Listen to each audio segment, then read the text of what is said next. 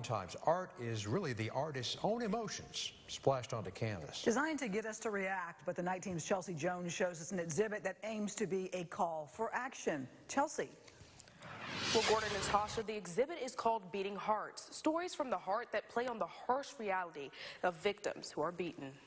Kate Hilburn says domestic violence is something her and her co-creator, Terry Queen Autry, are all too familiar with. Between us, we've heard so many stories and so many stories in our own families that have come out. That's how Beating Hearts was started over 20 years ago. Hilburn and Autry wanted to create an exhibit with real stories from real people. Some that escaped abusive relationships and others who lost their lives because of it. Hilburn hopes to help end misconceptions. One, that a specific type of person becomes a victim of domestic violence. Domestic violence is one of those equal opportunity crimes. It's something that's happening in every neighborhood.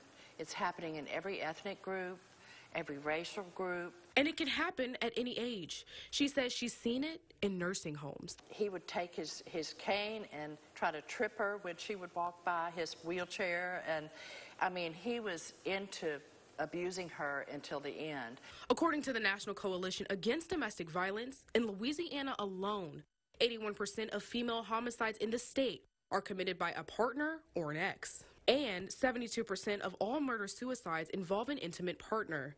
94% of these victims are women. So Hilburn suggests the best thing you can do is make a safety plan. And that is putting together all of your paperwork and the deed to your house and the extra keys to everything. We just want to see a better world. We want to see people base their relationships on trust and kindness and unselfish love. Now, if you're facing domestic violence, you can call the Domestic Abuse Hotline at 1-800-799-7233. The Beating Hearts exhibit will be at the Ruston Artisans Gallery until November 9th. Live in the studio, Chelsea Jones, NBC 10, your local news leader.